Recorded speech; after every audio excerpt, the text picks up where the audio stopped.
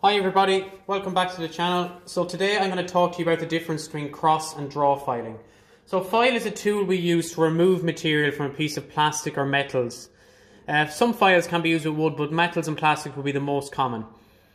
So we've files that come in all different shapes and sizes, but the files we're going to be working with today are just some simple rectangular files. Now we have two types of files. We've got a rough file, which I have here, and a smooth file, which I have here also. So I will show you a close-up of what they look like, and if you look at them up close, you can actually see the difference in them very easily. Now if we look at the file in general, we've got a handle here. This part that slots into the handle is called a tang, and that's compression fit into the handle, so it's forced in. Files have one safe edge, that's a smooth edge, and that's where if you're filing into a 90-degree angle corner, you place your safe edge into the corner. So the first technique I'm going to talk to you about today is cross-filing.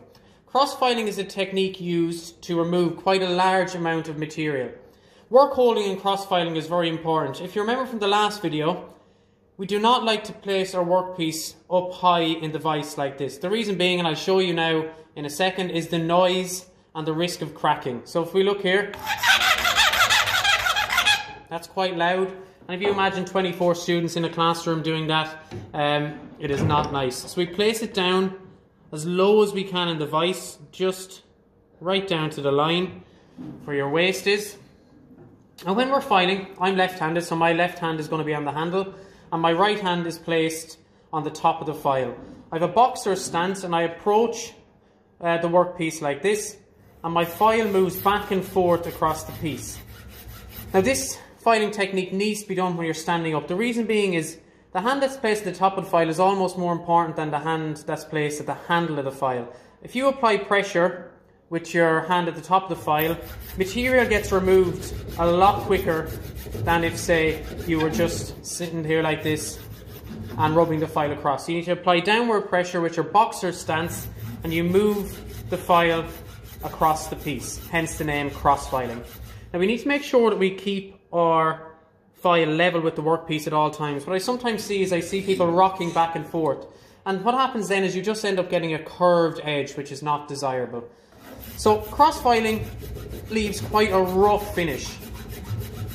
It's not very nice. I'll show a close-up on the screen here beside it of what it looks like. So what we need to do is we need to use another technique called draw filing. Draw filing is commonly used with a smooth file, and this is more of a finishing technique, or to remove maybe small amounts of your waste. So we grip the file differently. I like to grip it closer in from the handle, and this time, instead of cross filing like this, you're draw filing it across the piece. Now this is a much more delicate process, and you move back and forth across the piece. Once again, we have our boxer stance, and we keep it nice and level.